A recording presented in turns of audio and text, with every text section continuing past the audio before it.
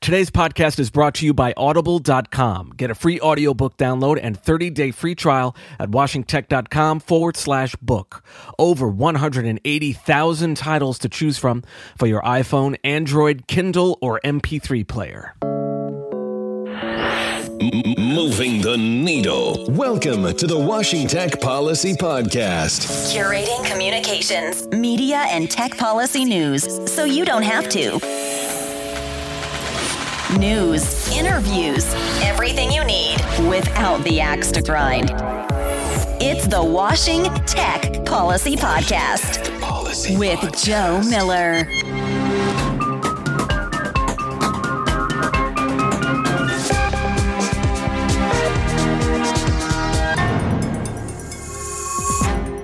Anonymous claims to have released Donald Trump's private info. NSA reportedly declined Hillary Clinton's request for a secure device.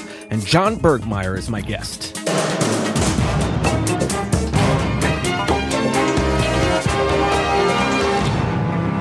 The hacking collective Anonymous has apparently released a can of you-know-what on Donald Trump. Last week, Anonymous announced they were unleashing an attack on Trump's data, inviting the public to join in. On Friday, hackers claiming to be part of Anonymous posted what they said were Trump's social security number, phone number, and other personal information. Trump's campaign announced law enforcement officials are investigating and planning to make an arrest. Trace William Cowan has more over at Complex. Michael Bisekler at Talking Points Memo reported on some documents that the conservative advocacy group Judicial Watch uncovered. The documents show Hillary Clinton's staff requested a secure government cell phone, but NSA denied it back in 2009. The presidential candidate began using private email accounts about a month later. Recall that Clinton has been under unrelenting fire for the security risks posed by using a private email service to conduct official State Department business while she served as Secretary of State. Donald Reed, Assistant Director for Safety Infrastructure, said that after repeated attempts to secure a secure device for Clinton, NSA essentially told them to, quote, shut up and color. But it turns out former Secretary of State Condoleezza Rice received a waiver and was provided with a secure device, no problem, while she worked for former President George W. Bush. NSA said they phased out those waivers due to security concerns. Check out Talking Points Memo for more. The U.S. Senate has unanimously voted to hold classified ad website Backpage.com in contempt because the company did not comply with a subpoena to turn over documents showing how it prevents sex trafficking. The site has been accused of facilitating sex trafficking of adults and children. Counsel for Backpage, Stephen Ross at Aiken Gump, released a statement saying the investigation attempts to impede Backpage's free speech rights. This is the first time the Senate has held someone in contempt since 1995 when they were investigating then-President Clinton's connection to Whitewater real estate. Yaoda Soros of the U.S. National Center for Missing and Exploited Children says reports of suspected child trafficking is up 846% since 2010. Dustin Volts at CNBC has more. YouTube has signed on to T-Mobile's Binge On service, a zero-rating service which allows T-Mobile subscribers to now access YouTube user content without it counting against their data caps. More than 50 services have signed on to Binge On, including Discovery Go, Fox Business, and Red Bull TV. Stay tuned for my interview with John Bergmayer at Public Knowledge for more on zero rating. Some activist shareholders of Amazon, Arjuna Capital, have submitted a proposal for Amazon and other tech companies, including eBay and Intel, to report on what it's doing to close gender pay gaps. The company has reported in the past that women comprise just 39% of Amazon's total workforce and 24% of the company's managers. But Amazon has resisted the proposal, saying it is vague. However, the Security and Exchange Commission last week issued a ruling saying it disagreed with Amazon, ensuring the proposal will appear on Amazon's annual ballot. Tribune Publishing is trying to take over California. The Department of Justice is suing to block Tribune Publishing from buying the Orange County Register and Riverside Press enterprise, which recently filed for bankruptcy. Tribune currently owns the LA Times, Chicago Tribune, and the Baltimore Sun, among others. Just a few hours before the DOJ sued, Tribune had won a $56 million bid for Freedom Communications, the Irvine, California-based company that owns the Orange County Register Excelsior in Santa Ana and the Press Enterprise in La Prensa. The Senate has unanimously passed a Freedom of Information Act FOIA reform bill, which would give the public better access to public documents. If passed, the provisions of the new law would include requiring agencies to show a foreseeable harm when they refuse to release documents and create a single portal for FOIA requests as opposed to the separate process for each agency that we have today. The Obama administration had actually lobbied against FOIA reform, with the Justice Department saying the changes to FOIA were not necessary. Finally, The Verge reports that Spotify has settled to pay some $21 million in back royalties to the National Music Publishers Association for tracks included on the service that contained inadequate copyright owner information.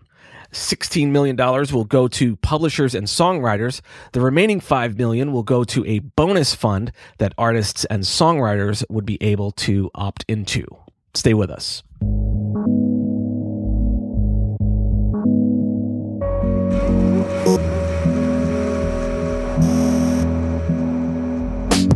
For you, my dear listeners of the Washington Tech Policy Podcast, Audible is offering a free audiobook download with a 30-day free trial to give you the opportunity to check out their service.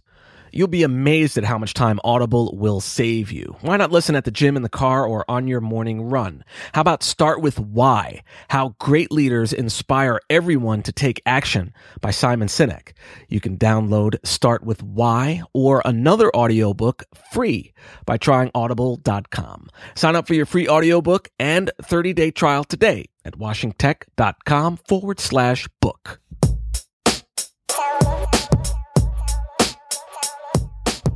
My guest today is John Bergmayer, Senior Staff Attorney at Public Knowledge, specializing in telecommunications, internet, and intellectual property issues. He advocates for the public interest before courts and policymakers and works to make sure that all stakeholders, including ordinary citizens, artists, and technological innovators, have a say in shaping emerging digital policies. Please welcome John Bergmayer. John, welcome to the show. Thank you for having me. So there's been some talk recently about internet service providers negotiating directly with streaming services to allow subscribers to stream content without it counting against their data caps, a practice known as zero rating. Comcast's version of this is called Stream TV. At the same time, the FCC passed a set of net neutrality rules last year that mandate no blocking, throttling, or paid prioritization of content. The rules are currently being litigated in the D.C. Circuit.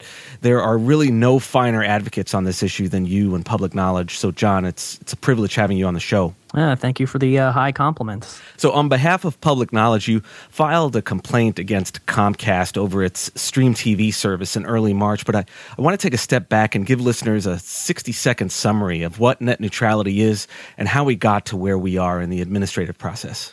I mean, I could just tell you that the FCC, the rules it passed, it took a while, going back to really Michael Powell issuing his internet policy statement about an open internet. And then the FCC has gone through various regulatory permutations trying to find a way to pass policies that protect an open internet that legally could stick. The most recent iteration involved the FCC relying on its Title II broadband authority, which was a controversial move to say the least. But nevertheless, Public Knowledge at least believes that the FCC has finally picked a legal basis for net neutrality rules that is likely to withstand challenge. Of course, the court hasn't issued its decision yet, so you can never be certain. But nevertheless, we're pretty confident that the FCC has finally picked a way to pass open internet rules that will stick legally. I think the key, though, with zero rating and the current controversy over Stream TV and the complaint that we filed is that the FCC kind of expressly declined to really rule one way or the other on whether or not zero rating was okay. The rules that you mentioned on blocking and throttling, those are pretty clear cut, and there's some controversies over even those. But the FCC also did pass what's called the Internet Conduct Rule or the General Conduct Rule, which is supposed to basically say, well, on a case-by-case basis, if there's behavior that we think undermines the purpose of these rules or in some way harms competition or harms consumers, we maintain that we have the authority to act against that. So I think the question that a lot of people have is, well, does zero rating per se run against the general conduct rule? Does the stream TV service in particular run against the general conduct rule? And I think it's also important to note that public knowledge, although we argued that the zero rating of stream TV by Comcast violates is inconsistent with the general conduct rule. With Comcast, you have a different hook, which is that they're subject to a consent decree and merger conditions based on their merger with Comcast NBCU. And I think that that is very clear that zero rating is not allowed under the terms of that specific consent decree. So our complaint is primarily saying that this behavior violates the consent decree, and also, by the way, it would violate the open internet rules, although we didn't file a formal complaint under those rules. So how long has Stream TV been in existence? Did it exist prior to the Commission's passage of the net neutrality rules? Stream TV itself did not. Maybe Comcast was planning it, but Comcast has engaged in similar behavior before, where it has zero-rated its own video services on different apps and different platforms. And in fact, in 2011, Public Knowledge filed a similar complaint about a different zero-rating practice against Comcast, about how it was zero-rating the video that was traveling to its Xfinity app that was available on platforms like the Xbox. There's a couple important differences, though. Number one, then the net neutrality rules, of course, were different in 2011. But also, the Xfinity app was only available to Comcast cable television subscribers, while Stream TV is a standalone service. It's offered by Comcast, so it's not like they're zero rating, they're going out and like charging Netflix or something. They're zero rating their own service, which I think actually enhances the competitive harm. And also, Stream TV is available without needing a cable TV subscription at all, so it's not tied to cable TV anymore. It's just I would argue, it is purely an online service or an internet service. So when you say they're zero rating their own service, can you describe how Stream TV and other zero rating services work? Yeah, sure. So it depends first on having data caps. Or some sort of limitation on the amount of data that a person can consume in a month. And then zero rating means instead of giving special treatment to a particular video service on a technological level, where a particular service gets boosted somehow over other services, or other services are throttled, and so on and so forth. And those particular kinds of technical interference are really what the net neutrality rules are focused on. Zero rating would work through billing. So where the meter is running on your monthly data allotment, if you're watching any other video service, it wouldn't be running for zero-rated services. So the concern is that it's discrimination in favor of a particular service. And I'm just using that word objectively, because I think even if you think it should be legal, it still counts as discrimination if you're treating a particular service in a different way as for billing.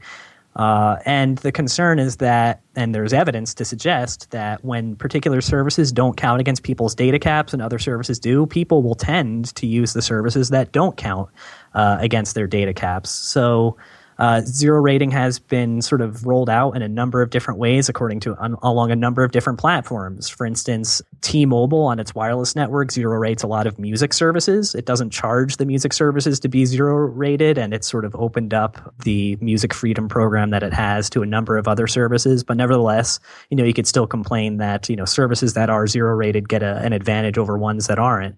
With Comcast, though, it's not like they're opening up their network to any similar video service that meets certain technical requirements to be zero-rated. Instead, they're just applying this zero rating only to their own video service, which certainly, I think, puts any competing online video service at a disadvantage. So we all know classifications, how the FCC classifies different services are everything when it comes to communications policy, particularly net neutrality. What are the potential classifications for Stream TV?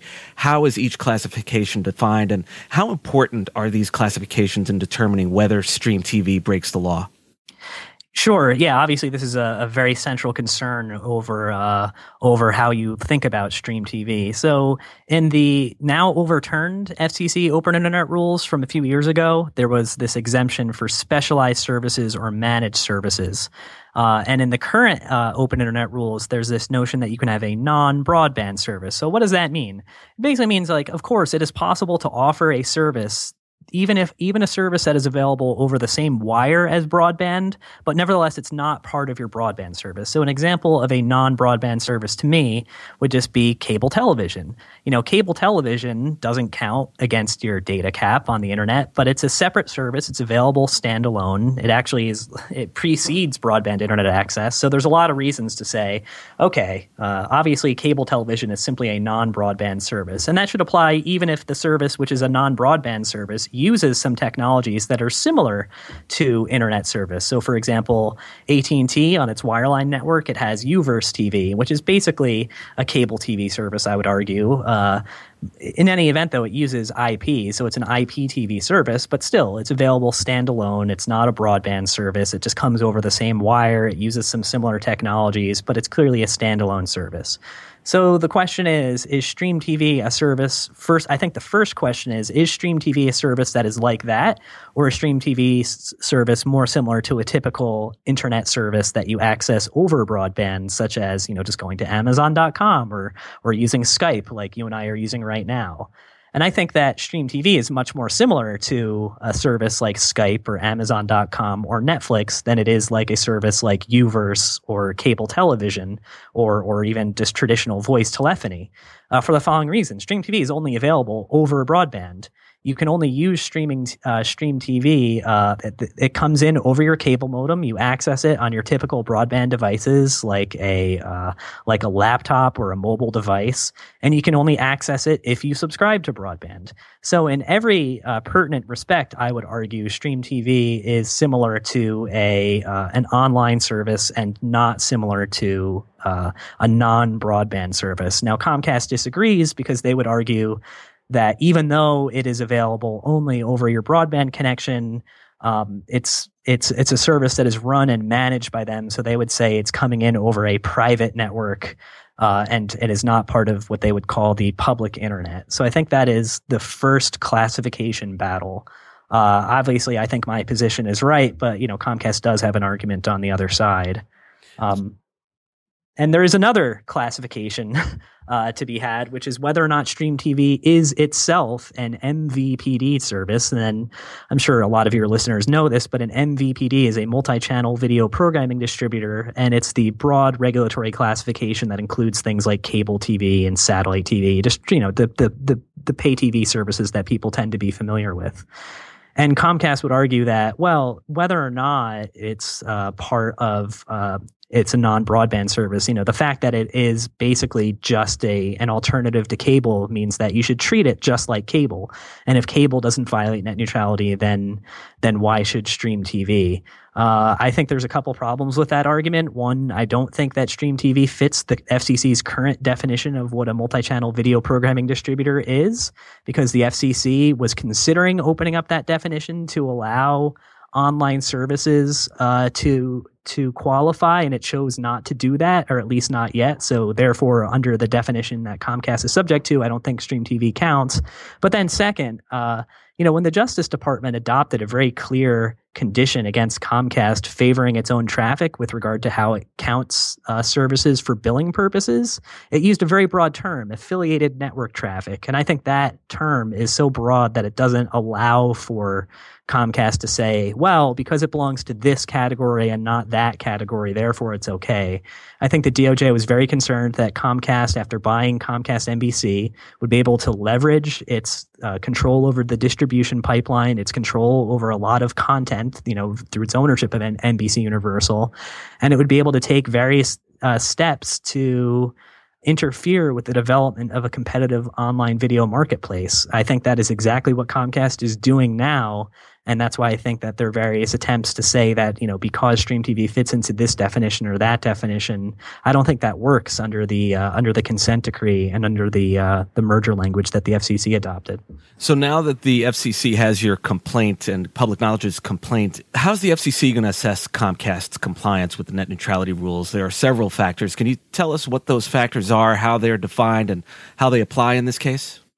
Sure. So I think because we filed this, we basically filed a comment in the merger docket saying that we think that Comcast's current behavior is inconsistent with the order that granted Comcast's merger with NBCU.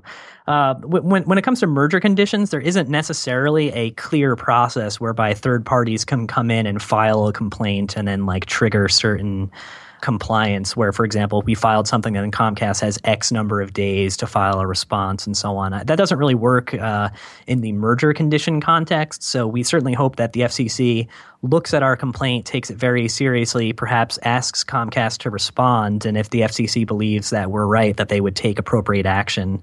Like I said, we did not file this as a net neutrality complaint per se, which does have a pretty clear procedure for people to come in and file complaints that trigger particular necessary responses. That was more of a strategic call because we think that although their behavior is inconsistent with the net neutrality rules, we also think it's important to enforce specific merger conditions. So we wanted to sort of put that argument first while sort of keeping the net neutrality argument in our back pocket, as it were. So even though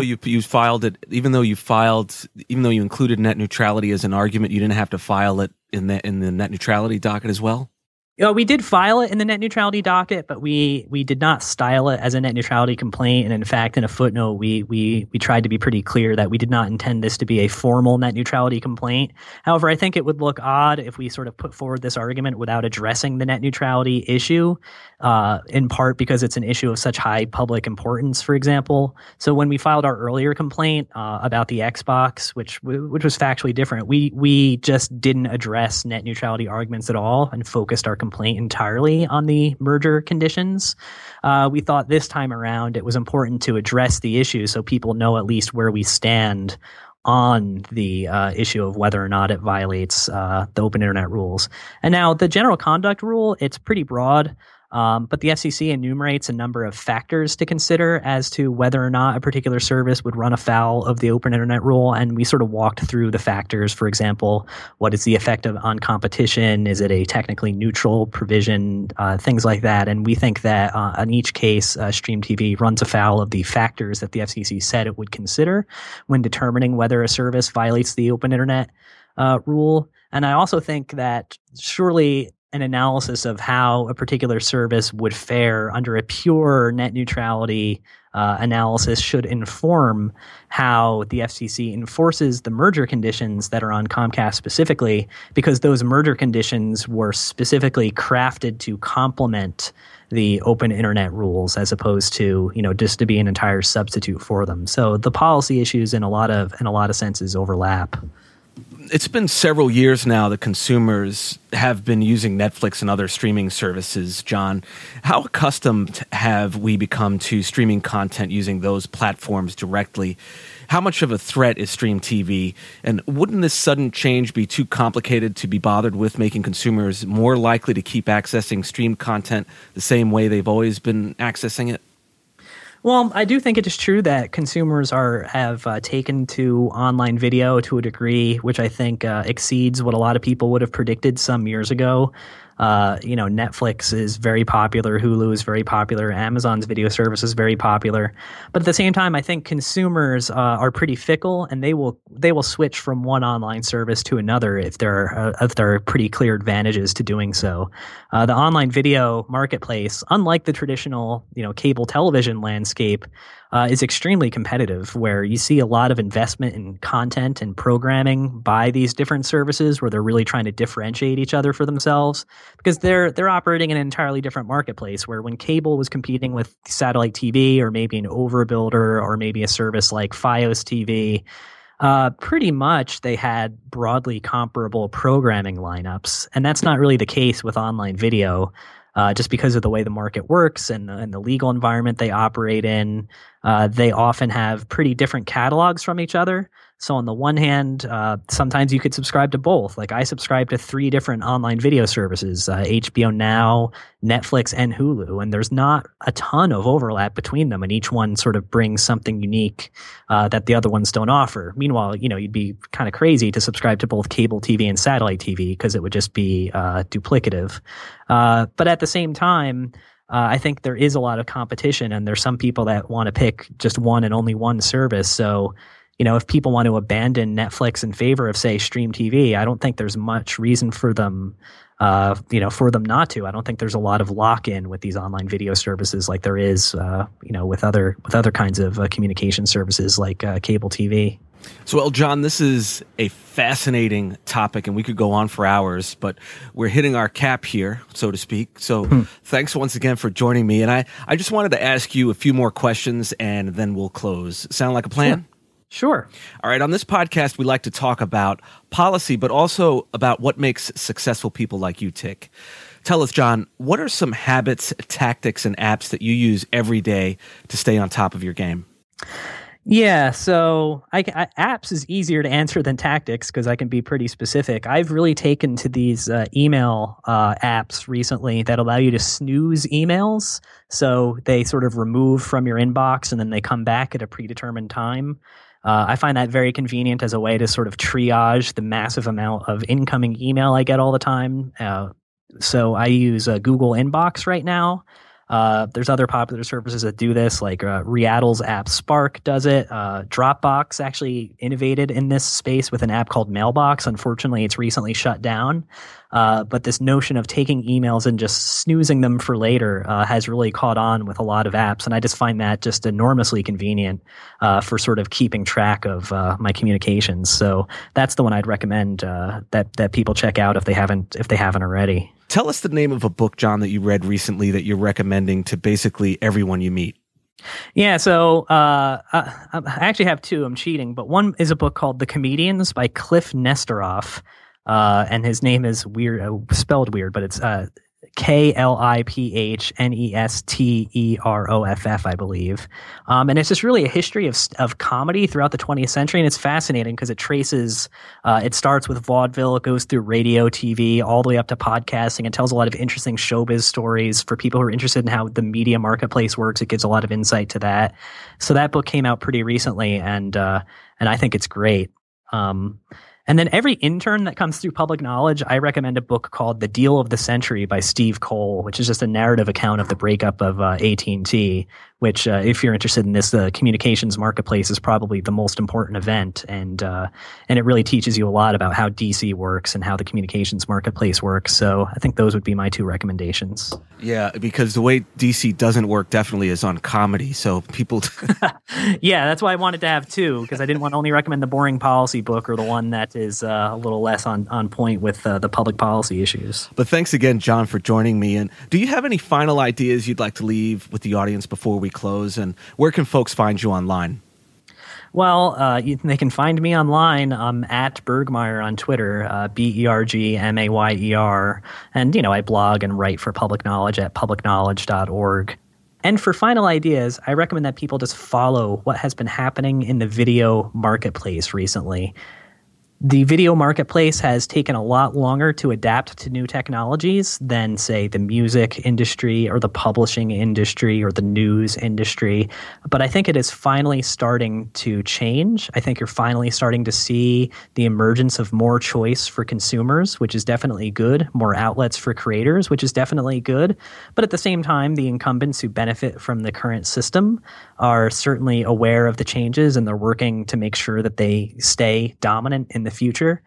So I think the video marketplace is just a fascinating place to watch, and I would recommend that anyone who is interested in communications policy maybe really focus on that, because it is the area where I think we're going to see the most change in the next 5 to 10 years. And you've been listening to John Bergmayer. John is a senior staff attorney at Public Knowledge, specializing in telecommunications, internet, and intellectual property issues. He advocates for the public interest before courts and policymakers and works to make sure that all stakeholders, including ordinary citizens, artists, and technological innovators, have a say in what's shaping emerging digital policies. John, thanks for joining me.